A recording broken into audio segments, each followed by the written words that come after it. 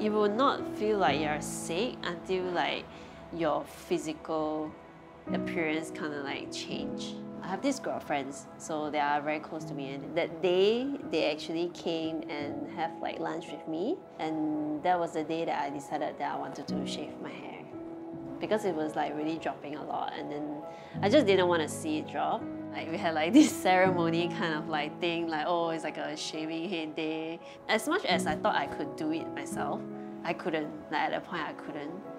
So then my fiance was like, ah yeah, just do for me first lah. I was like, are you sure? Like, do you really want to do this? He's like, ah yeah, it's just hair, you know, like as I was shaving, I cried. He did it lah. He did it for me first because he knew that it was more of like a motivation. After I shaved it for him, then I had the courage to do it myself. It was cute lah because like my friends were all like filming, like oh badass, you know.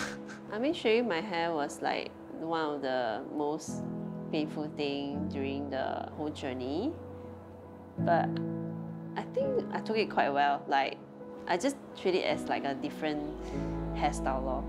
I mean, it's just gonna be once in a lifetime you're gonna be bald, right? Yeah, and I wouldn't be able to make my fiancé go bald again. I think my first cycle of chemo, where the drop finally hit me, it was worse than I expected. It was like 3 a.m. in the morning and I was all alone in the hospital.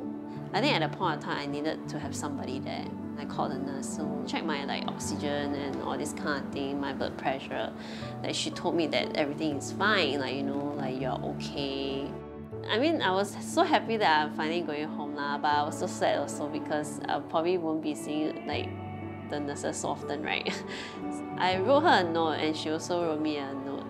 So I was just writing like a thank you note, you know, like thanks for taking care of me, you know, and all this kind of thing.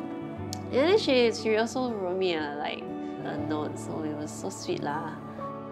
Like you wouldn't know what will help you through the journey lah. Why choose to be alone when you can build stories with people that your loved ones? Then eventually, you know, when you're okay, there will be meaningful memories with them.